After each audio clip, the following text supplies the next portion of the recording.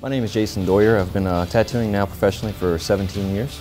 Actually from Hagerstown, Maryland. One of the only guys originally from this area, so it's nice to be able to tattoo in my hometown. The shoe I was given was a work boot, so I thought maybe let's go with the American traditional and do an Americana theme. One shoe I'm doing an eagle with the American flag. Very self-explanatory on that one. And then the other side I wanted to go with the Don't Tread on Me motif, so I was doing a snake with the Don't Tread on Me words in there.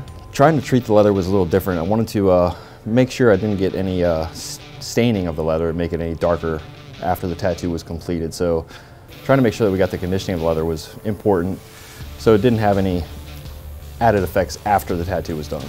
It was so different tattooing the shoes just because of the leather is so tougher than a normal skin, and the one nice thing is the shoe doesn't move, which always helps, but running your machine is a little bit harder and trying to make sure the ink is in there first time so that way it doesn't chew the leather up and look distorted. Right now each shoe is taking about 1.5 hours to 2 hours.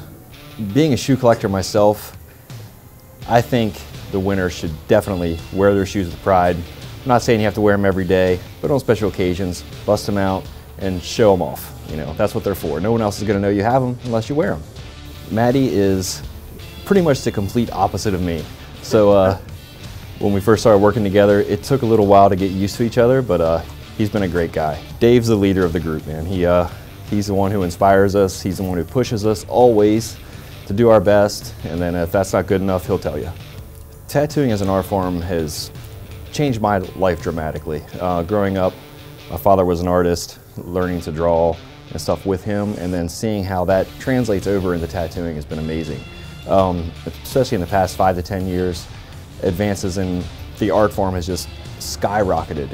It's great to see what people are doing nowadays. It's really pushing everyone else just to stay at a new level and push it as far as we can.